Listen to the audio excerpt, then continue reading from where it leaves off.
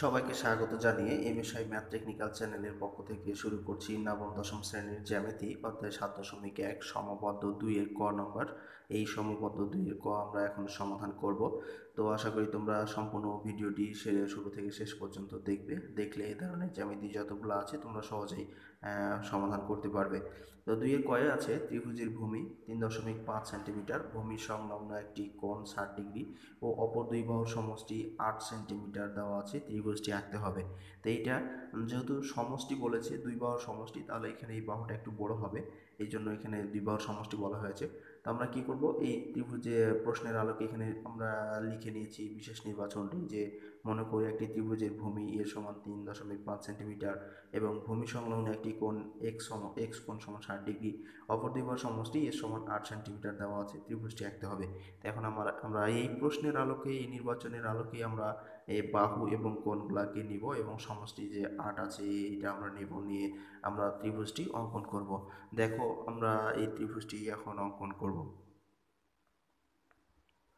তো আমাদের প্রশ্নের আলোকে আমরা এখানে দুইটি বাহু অলরেডি নিয়েছি, দুই বাহুর সমষ্টি 8 সেন্টিমিটার এবং একটি বাহু দেওয়া ছিল, এটা আমাদের 3.5 সেন্টিমিটার। তো আমরা এই দুইটা নিয়েছি। এখন আমাদের যে 60 ডিগ্রি কোণটা আছে, এই কোণটা তোমাদের একটু আমি অঙ্কন করে দেখাবো, কারণ 60 ডিগ্রি কোণ চাঁদার সাহায্যে ছাড়াই আমরা কিন্তু অঙ্কন করতে পারি। তো এখানে আমরা কি করব, এখানে আমরা এই কম্পাস দিয়ে এই 60 ডিগ্রি কোণটা অঙ্কন করব। তো এখানে আমরা নেওয়ার পরে এরকম করে একটি আমরা বৃত্তচাপ আঁকবো। বৃত্তচাপটি আঁকার পরে আমরা যেই পরিমাণটা নিয়ে এই বৃত্তচাপটা আঁকলাম, ঠিক সেই পরিমাণটা আমরা ব্যাস নিয়ে নিব, তাহলে আমাদের এখানে 60 ডিগ্রি কোণটা উৎপন্ন হয়ে যাবে। এটি আসলে খুবই একটি সুন্দর কৌশল। তো তোমরা এই কৌশলটা অনুভব করবে বা অনুসরণ করবে। তো এখানে আমরা কি করলাম, ওই যে ব্যাসের পরিমাণটা নিয়েছিলাম, ওটা নাকি দৈর্ঘ্যের বৃত্তচাপের ওই পরিমাণটাই আমরা ব্যাসে নিলাম, তাহলে আমাদের এখানে কি হচ্ছে, 60 ডিগ্রি হয়ে যাচ্ছে। এখন আমরা এটাকে সোজা টান দিলে আমাদের এখানে 60 ডিগ্রি কোণ হয়ে যাবে। তোমরা এটা পরীক্ষা করে দেখবে যে 60 ডিগ্রি হয় কিনা, চাঁদা বসিয়ে দেখবে। তো চাঁদা বসিয়ে দেখলেই তোমরা এটা বুঝতে পারবে যে আসলে এটা 60 ডিগ্রি হয় কিনা। তো এখানে হয়ে গেলো আমাদের এই 60 ডিগ্রি কোণ। তো এখানে আমরা এটা দিয়ে দেবো 60 ডিগ্রি কোণ। এখন আমরা কি করব, এখন আমাদের যে ত্রিভুজটি অঙ্কন করতে বলছে, এখন আমরা সেই ত্রিভুজটি এখানে অঙ্কন করব। তো এখন আমরা যে কোনো একটি রেখা নেব। যে কোনো একটি রেখা নেওয়ার পরে আমরা ত্রিভুজটি অঙ্কন করতে আমাদের সুবিধা হবে। আমরা এখান থেকে কি করলাম, যে কোনো একটি রেখা নিলাম। এই রেখাটির আমরা নামকরণ করে দেব যে বিই। আমরা এটা নামকরণ করে দিলাম বিই। তো বিই রেখাংশ থেকে আমাদের যে বাহু দৈর্ঘ্য দেওয়া ছিল এর সমান 3.5 সেন্টিমিটার। তো আমরা এটা সমান করে কি করব, বিসি রেখাংশ কেটে নেব। তো আমরা এখান থেকে কি করলাম, এই এই বাহু সমান করে বিসি রেখাংশ কেটে নিলাম।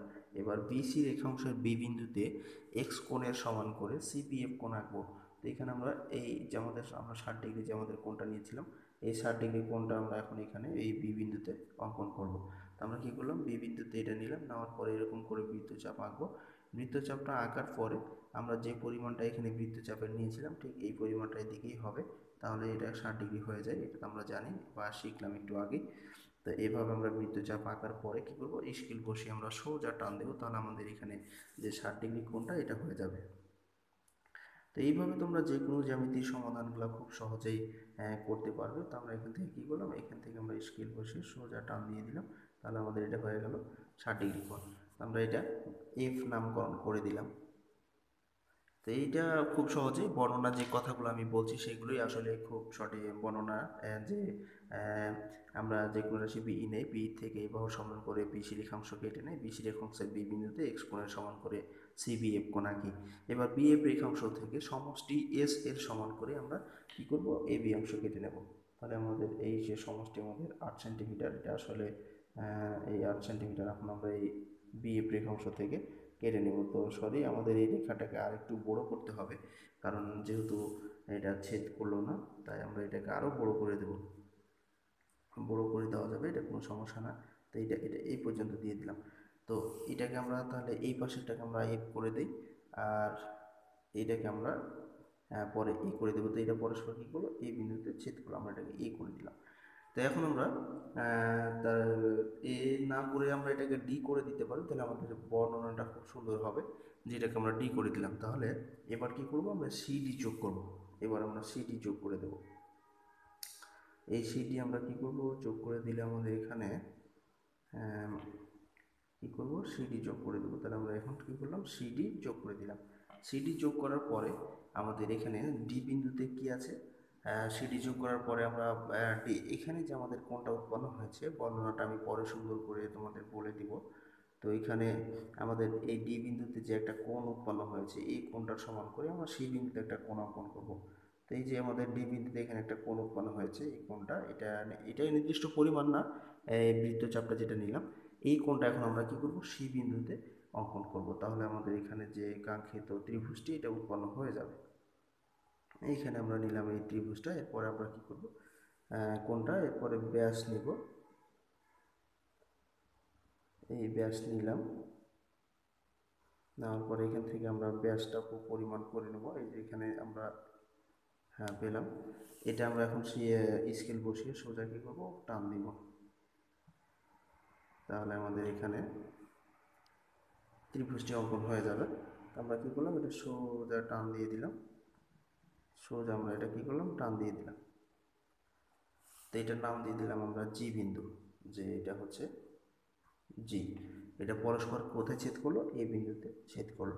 তাহলে এইটি আসলে এই ত্রিভুজটি আমাদের উৎপন্ন করতে বলছিল, যে অঙ্কন করতে, যে এই বিসি একটি উদ্দিষ্ট ত্রিভুজ হয়ে যাবে।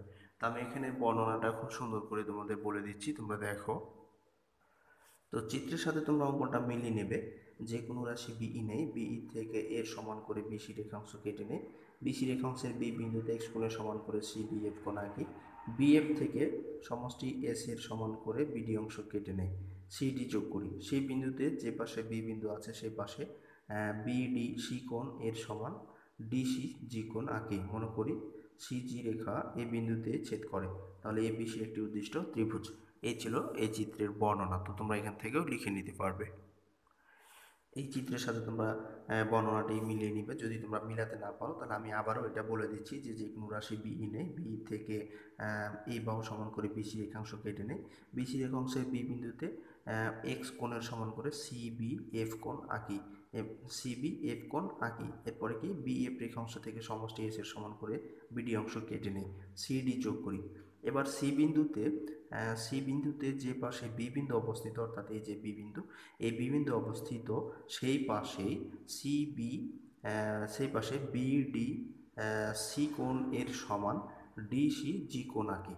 মনে করি সিজি রেখা পরস্পর এই বিন্দুতে ছেদ করে, বিডি রেখার উপর এই বিন্দুতে ছেদ করে। তাহলে এবার কি করব, আমরা এ বি সি একটি উদ্দিষ্ট ত্রিভুজ। এটি ছিল আমাদের এই বর্ণনা। তো আশা করি তোমরা এটা খুব সুন্দরভাবে বুঝতে পেরেছো, এবং তোমাদের জন্য এখন থেকে এই ধরনের ত্রিভুজ সমষ্টি এবং একটি বাহু এবং একটি কোণ দেওয়া থাকলে তোমরা সমষ্টি কীভাবে এই ত্রিভুজটি অঙ্কন করবে এটা খুব সহজেই তোমরা এটা বুঝতে পারেছো, বা এরপর থেকে তোমাদের আর এখানে এই ধরনের ত্রিভুজ অঙ্কন করতে তোমাদের সমস্যা হবে না। তো আশা করি তোমরা এই এমএসআই ম্যাথ টেকনিক্যাল চ্যানেলের সকল জ্যামিতি বা সকল অধ্যায়গুলো তোমরা দেখবে, অঙ্ক সমাধানগুলো দেখে তোমরা ঘরে বসেই কোনো প্রাইভেট টিউশন ছাড়ে তোমরা এই ধরনের সকল সমস্যা তোমরা সমাধান করতে পারবে। আশা করি তোমরা এই কাজটা করতে পারবে। তো এতক্ষণ ধৈর্য সহকারে তোমরা ভিডিওটি দেখে যদি তোমাদের কিঞ্চিৎ পরিমাণ উপকৃত হয়ে থাকো বা তোমাদের কাজে এসে থাকে, তাহলে অবশ্যই তোমরা এই ভিডিওতে একটি লাইক দিয়ে কমেন্ট বক্সে তোমাদের মতামত জানিয়ে, চ্যানেলটি যদি সাবস্ক্রাইব করে না থাকো তাহলে সাবস্ক্রাইব করে নিয়ে, এবং সর্বশেষ আপডেট পাওয়ার জন্য বেল আইকনটি বাজিয়ে রাখবে। তাহলে তোমাদের নোটিফিকেশানে অটোমেটিক যে আমরা নতুন ভিডিওগুলো আপলোড করি তখন তোমাদের নোটিফিকেশনে চলে যাবে। তাহলে এইটার খুঁজে পেতে তোমাদের সমস্যা হবে না। তো সেজন্য তোমরা এই কাজটি করবে। আর এমএসআই ম্যাথ টেকনিক্যাল লিখে ইউটিউবে সার্চ দিলে তোমরা চ্যানেলটি পেয়ে যাবে। চ্যানেলটি পাওয়ার পরে তোমরা দেখবে প্লেলিস্টে সকল অধ্যায়ভিত্তিকভাবে এই ভিডিওগুলো তোমরা পেয়ে যাবে, অটোমেটিক ওখানে দেওয়া আছে এবং সম্পূর্ণ সুন্দর করে দেওয়া আছে। আশা করি তোমরা এই কাজগুলো করলেই তোমাদের জন্য এই ধরনের অঙ্কগুলো পেতে, সমাধান পেতে আর কোনো সমস্যা হবে না বা সমস্যা থাকবে না। তো ধন্যবাদ এতক্ষণ সাথে থাকার জন্য।